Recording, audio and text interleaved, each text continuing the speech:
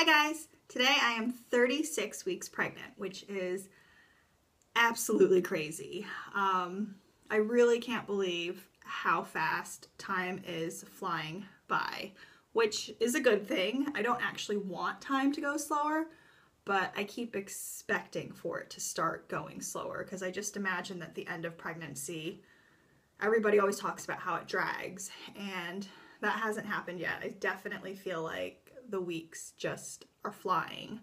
I'll probably be kicking myself for saying that later on, but yeah, right now it's just going so quick. I can't believe that baby is here in about a month. It's just really amazing. So I had a midwife's visit last week, but I didn't get to talk about it in my update because the visit was after my update. So it was an uneventful visit, which is always a good thing because I feel like if there ever is anything that's eventful to come up in a midwife's visit, it's probably because something isn't happening the way it should. So, you know, that was a good thing. You know, my blood pressure was good. Urine check came out clean.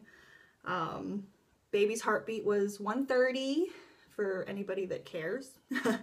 And actually, interestingly, so the fundal height in my past has always been, it was always consistently measuring 1 centimeter behind how many weeks I was, which it doesn't mean that the baby's actually measuring behind, but that was just, I was consistently measuring 1 centimeter. Like if I was, 28 weeks pregnant, I measured 27 centimeters in my fundal height. This week was the first week that I measured the same number. So last week I was 35 weeks pregnant. When I went in for my appointment, I was measuring at 35 centimeters. So I do think that baby had a growth spurt because I'd already thought before I'd heard that, it had caught up, that it had a growth spurt, because I think I even mentioned it in my last update that I had a couple days where I was just really tired, and then suddenly after that the baby just felt a lot bigger in my stomach. So like, where I would feel its movements were suddenly like in much further spaces than it was previously.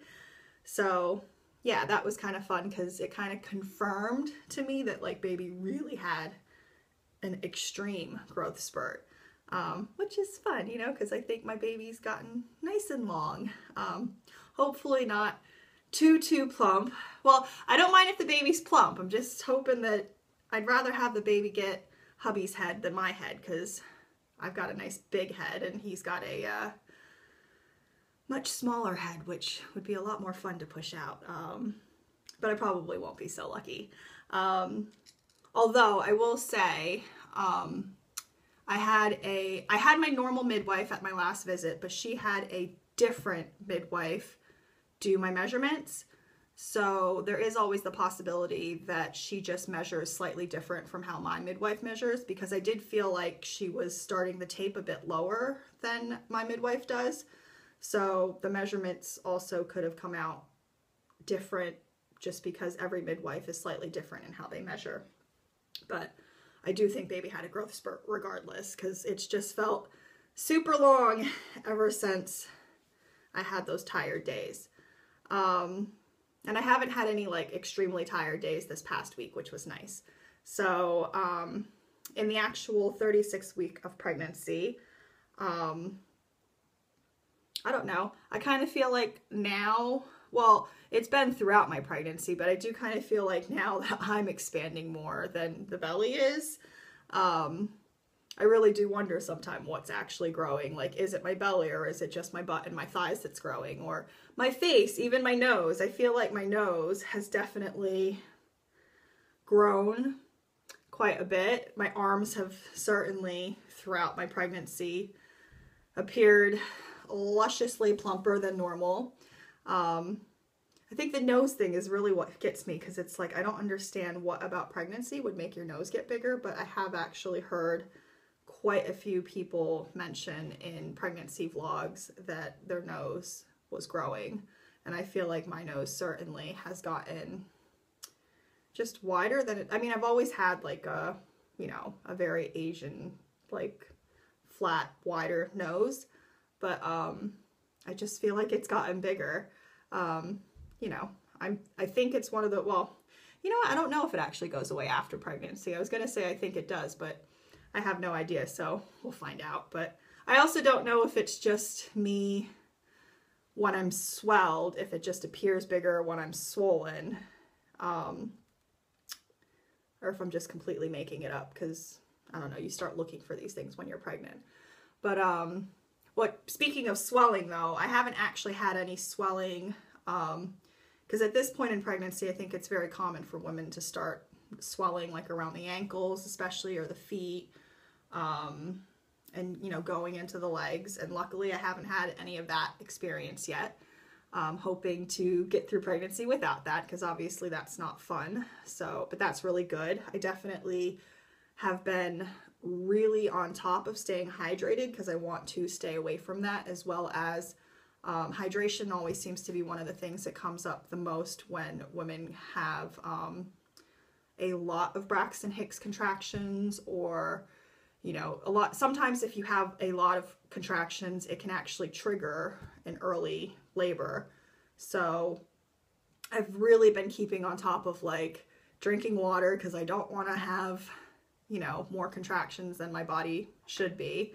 And, you know, I'm trying to keep the swelling at bay. So, and it's been working, because actually I feel like I don't remember how many weeks I was when I talked about it, but there was like a week or so where I was getting kind of stronger feeling Braxton Hicks contractions, but they weren't frequent. I would only get them like maybe a few times a day, but they were much stronger. And like lately now, like when I feel them, like sometimes I'm like, oh, I think I'm contracting, and I actually have to feel my stomach to feel if it's getting hard, because the sensation isn't very strong at all. And it still doesn't happen very often, although I could honestly just not even notice when it's happening sometimes. So that might be why I think it doesn't happen often, but I think that's because I've been drinking so much water. So that's a good thing. Yeah. Update for the week. With the last time I changed my bed sheets, I decided that instead of putting, like normally I always put down like a, it's called like a mattress protector, but it's really just like, it's not a fluffy layer that I add, but it's just an extra layer that you put between your mattress and your bed sheet that's, I guess, meant to like absorb any extra nasties or anything, so that your mattress stays nice longer.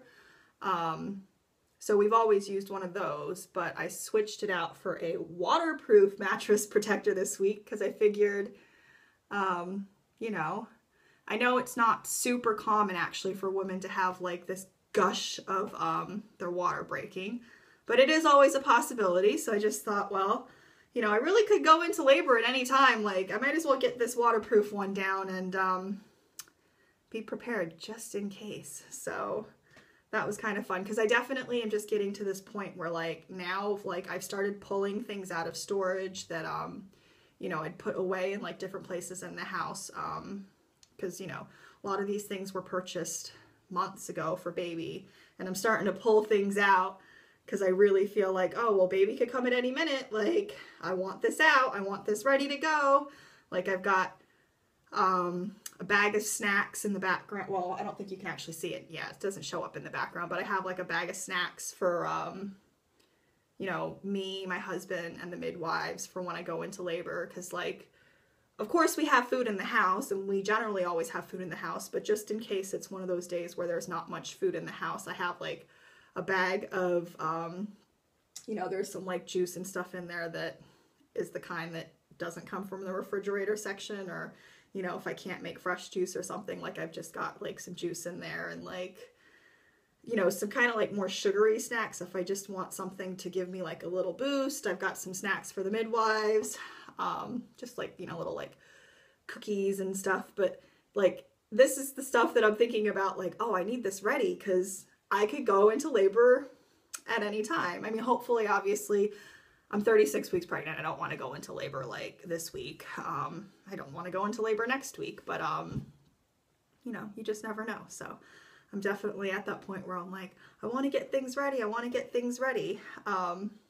Which, speaking of, so this week is I'm having a home visit where the midwives come to, well, it's going to be 2 that are coming to the home to, what they do is they drop off the home birth kit. So in the UK, because a home birth is something that everyone has a right to have on the national healthcare system, they supply everything that you need for the home birth, with the exception of, like, you know, what I've prepared is just like a box of like old towels, old sheets, like so I can like lay them over any areas that I want to keep clean during the labor. But they supply everything that's actually needed to deliver the baby. So that's really nice. So they're going to drop that off so that whenever I go into labor, it doesn't matter which midwife is able to come deliver my baby. And it doesn't matter if they have stuff on hand or not. Like, they're ready to come assist me, and I have everything in the home ready to go. So they'll do that. And obviously they just want to see the home before the day of, just to make sure that there's adequate space for labor and that it's, you know, you'd imagine that it needs to be hygienic, and they want to make sure they have a space to do the paperwork and everything. You know, I imagine most people can fit those categories, but it's just one of those things that, you know, they don't want to walk blindly into a home that they've never seen. And then, yeah, they go over what they call a risk assessment, which is just basically they tell you what could go wrong and how they would handle it. So, you know, like in what instances they would need to get the ambulance, or, you know, what to expect while you're waiting for that to happen. So yeah, I'm looking forward to that, actually. I know it's like a weird thing to look forward to, but like, I'm looking forward to it. And then I have another regular midwife's appointment next week, but I think the way the schedule worked, it's quite a bit later in the week than it normally is, because for some reason, or maybe it's not, hold on. Not that it really, you guys don't care. I don't even know why, but I feel like I've brought it up, so I need to talk about it. Yeah, my next appointment is on a Monday, which is actually quite normal because it's usually either on a Monday or a Tuesday. So there's nothing weird about that. It's just my memory's not working correctly. So that's all I had to talk about for that. I will say my most exciting thing that happened this past week was a dream. I haven't had many dreams about baby at all throughout this entire pregnancy. I've had loads of crazy dreams, but I just have not had dreams about baby. I've had one occasion where I had 2 dreams in the same night where I dreamt that baby, just that I had like a little boy. I don't necessarily feel like I'm having a boy though. Well, I think it's just because I don't know, and I don't have any strong feelings that it's anything specific, that, you know, I don't feel comfortable enough to actually really be like, oh, I think I'm having a boy. Because to me, I'm like, I feel like I'm just as likely to have a girl. So, and there is no preference at this point. I will be honest, because my husband and I would like more than one child, I do think that there will be pressure on the second child to be the opposite sex. Not like actual pressure, but I will have a preference for sure, just because I think a lot of people do have like that preference for the second one to be the opposite of whatever the first one was. But definitely for this baby, like, you know, I don't care. Not that like I would, you know, if my second child was the same sex, like if I have a second child, because obviously each pregnancy is definitely a blessing and you just never know what's going to happen. But yeah, so I would love all of my children regardless of what sex they are. But just being honest, I would have a preference for the second one to be something specific. That's just being honest.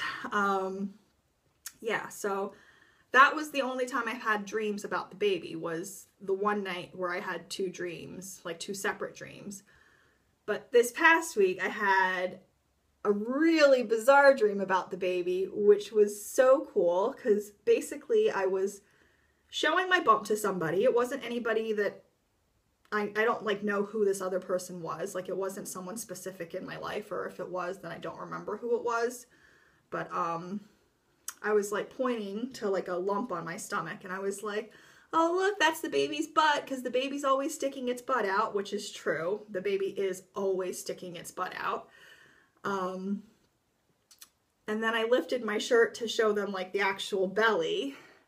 And when I lifted my shirt, it wasn't the baby's butt. It was the baby's face, like pressed up so hard against my skin that you could see every single feature. And I just started freaking out. I was like, oh my God, I can see my baby's face. Like, I know what my baby looks like. And I remember in the dream, I was going crazy looking for my phone. And then I started taking loads of pictures because I wanted to be able to show my husband. Because he was at like work, or he wasn't there at that moment. And I wanted to make sure that he would see it before the baby like moved and I couldn't see its face anymore.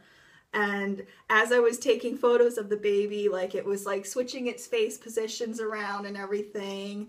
And I remember at one point it made like a certain expression on its face where I was like, oh, I gotta get that one on camera because it looks just like my husband. Not that the baby looked exactly like my husband, but just that the expression it made was like an expression that my husband makes. Yeah, couldn't tell if it was a boy or girl in this dream because obviously babies look very unisex. It was, it was just a chubby little baby face. And it was weird because it was just one of those things where I woke up and I was like, that's what my baby looks like. Like, I really feel like that's what my baby looks like. So that was really fun because to me in the dream, it had like, Asian features, and it was just a little chubby baby face where, how most babies look. But then like, especially because even though it had like some Asian features, like when it pulled the expression of my husband, like it really to me seemed like it was like, part me and part him together. And that was just really interesting because I haven't really thought much about what my baby's going to actually look like because I spend more time wondering if baby is a boy or a girl. And I think because I'm always thinking about that, I haven't really thought too much about what my baby's going to look like. But I do think that maybe the dream was brought on because I had said that to a friend recently who had a child. Her son was born just about, I think it's a month ago, and she had made some comment about how she couldn't wait to see what our baby was born looking like. And I kind of was like, I haven't really thought about that much. So that might have triggered that thought in my mind to create that dream.